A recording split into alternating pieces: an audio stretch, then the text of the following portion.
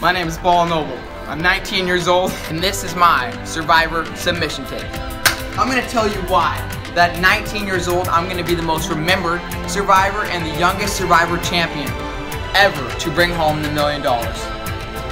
I would rather get voted off on day 3, trying to make a big time move, rather than ride the coattails of someone and make it to day 39. I'm not afraid to sabotage. One of my favorite survivors of all time is Johnny Fairplay. Oh, dude, that was good. Huh? That was good. She died, dude. Did you get the letter?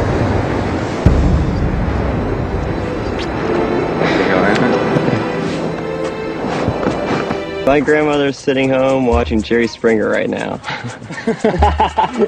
You gotta love it. He's willing to grind, do whatever it takes to win. And that's me. I'm not afraid to sabotage people. For example, my pranks. I'm about to hit the yay button. I don't want to say nothing wrong, but it'd be wrong if I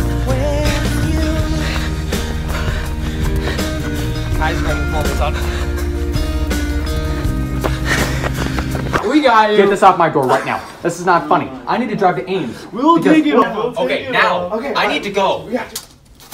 Being a student has prepared me for the show Survivor. Here's an example. This is selling in the sport industry. In this class, we're learning how to talk to people. We're learning how to convince them why they should buy our product.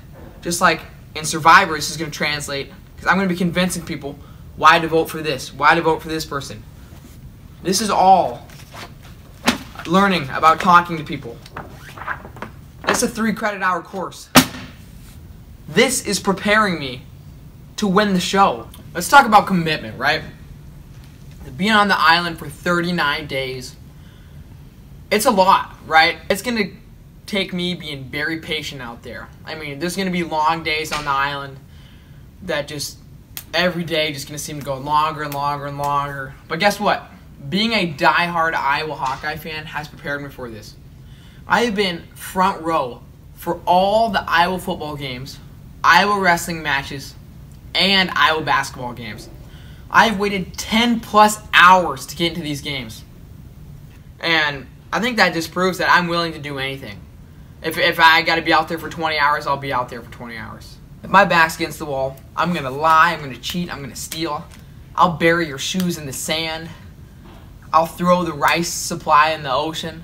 I don't care. Do anything. Anything out there, you name it.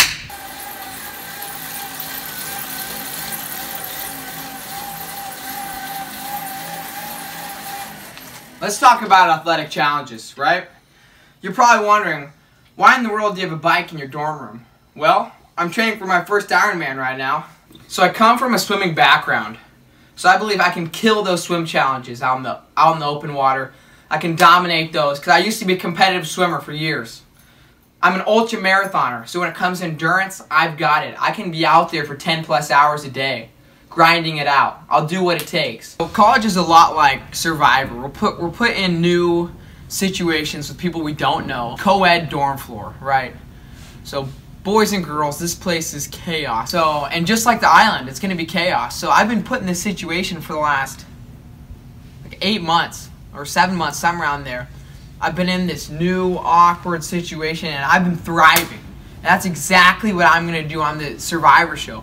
I'm going to thrive. If you can survive in residence hall, I sure as hell can survive out on that island.